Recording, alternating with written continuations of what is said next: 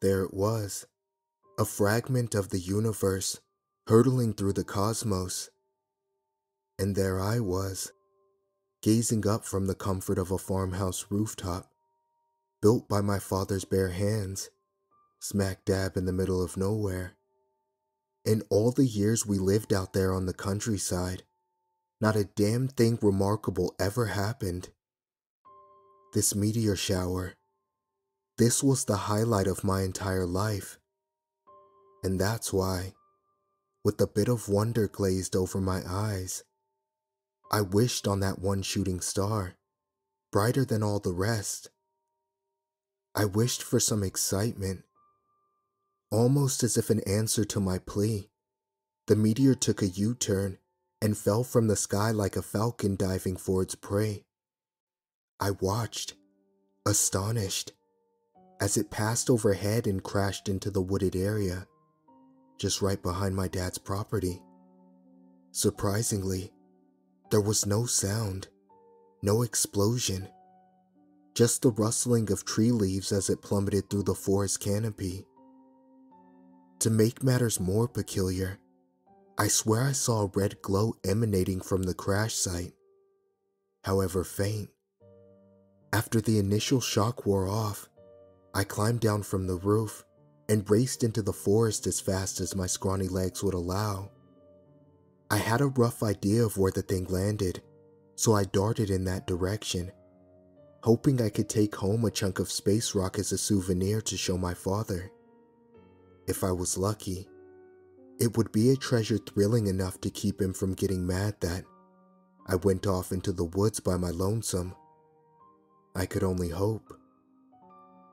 Eventually, I came to a small clearing where the moonlight gently caressed the earth, granting me a somewhat clearer picture of the flora and fauna around me. I noticed many small animals. They were frantically scurrying north for no discernible reason. I surmised that the meteor's landing frightened the wildlife nearby, and so I decided to head off in the opposite direction. Sure enough, after maybe 10 more minutes of my impromptu hike through the wilderness, I came upon the source of the mysterious glow I'd seen before.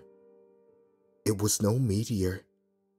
There, sitting in a small depression in the ground, was a metallic pod of sorts, complete with a blinking beacon protruding from its surface like an antenna. The craft itself was spherical and at least twice my height. I'd never seen anything like it before. I was utterly dumbfounded. Before I could take a closer look, a hatch opened up from its side, startling me back into the woods. With a racing heart, I scuttled behind the nearest tree. I cautiously positioned my head around the trunk and spied on the object with bated breath. I didn't know what to expect. Was it some kind of top-secret military weapon? Or perhaps a remote-controlled gadget built by a genius hermit living nearby? Would a little green man step out to greet me, demanding to speak with my leader? No matter the outcome, my eyes were glued to that metallic pod, for better or for worse. A dark violet ooze spilled from the object, forming a large puddle at its base.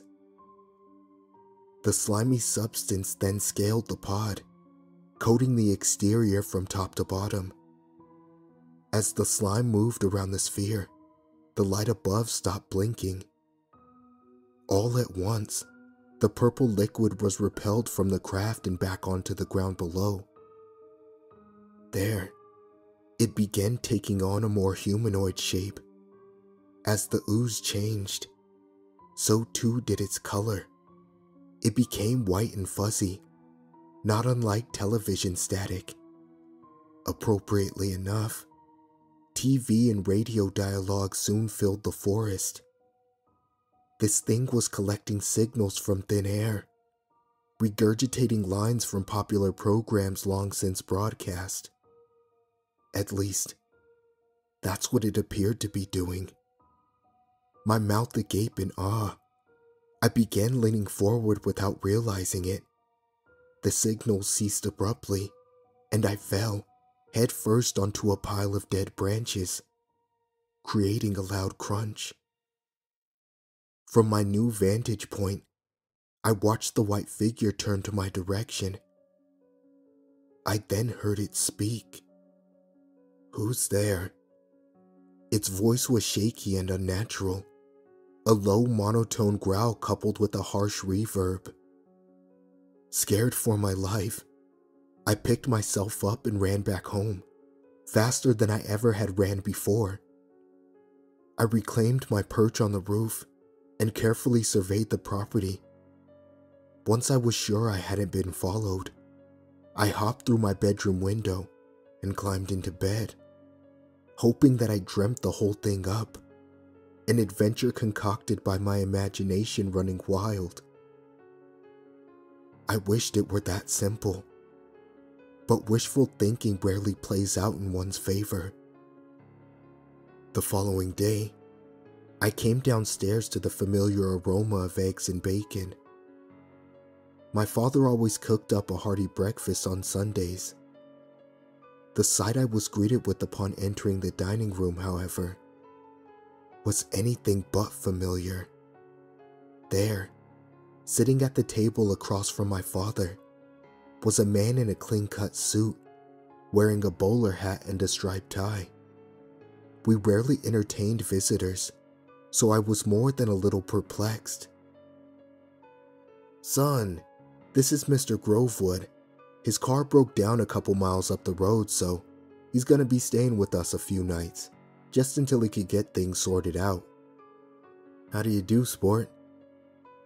I remained silent, perturbed by the man's presence and still shaken from the previous night. "He's paying us a generous sum to stay here, so you best treat him with respect." My dad glared at me in the way that effectively relayed his meaning. As such, I complied. "I'm well, sir. Thank you for asking." The man smiled, albeit awkwardly, and I ran off outside to tend to the farm. I didn't know why, but I'd suddenly lost my appetite. Something just wasn't adding up. How did this stranger find the farm after his car broke down? We were literally surrounded by forest. Dumb luck, perhaps? Doubtful. I was beginning to feel that his appearance the day after that thing landed in the woods wasn't a mere coincidence. But this wasn't a theory I had enough nerve to explore. After all, I had already convinced myself that the previous night's events were nothing more than a bad dream. The man would be gone in a few days either way, so I tried not to dwell on it. The next couple of nights were bizarre. Mr. Grovewood attempted to watch a sitcom with us while eating dinner, but his reactions were less than normal. He seemed confused by the program and would only laugh after he noticed us laughing. And this wasn't just any laughter, mind you. It was a loud guffaw of intensely uncomfortable proportions. I was almost relieved when he got pulled away by a phone call from a business colleague, though I didn't hear a single word exchanged. The following night, I walked downstairs to the kitchen for a glass of milk, only to find Mr. Grovewood chowing down on a raw steak from the freezer.